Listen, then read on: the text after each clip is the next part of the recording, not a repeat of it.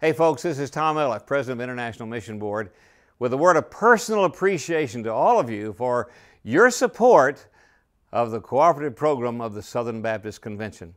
Did you know that your convention is doing something that will make it a leader among Southern Baptist conventions as you move toward that 50-50 split in terms of your giving, your sharing with missions around the world? That's really remarkable.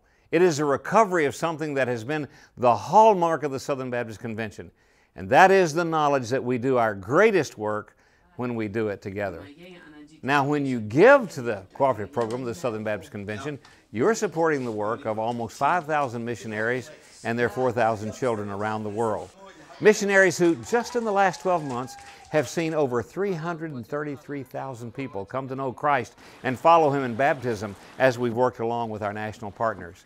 In that same arena, we've seen the planting of almost 29,000 churches, and that's the overseas part of the Cooperative Program. I know it means a lot to you and your state as well, as you, when you give, support state institutions, camps, special campus ministries where students are focusing upon what God might be doing with them in the future in terms of reaching people with the message of the gospel.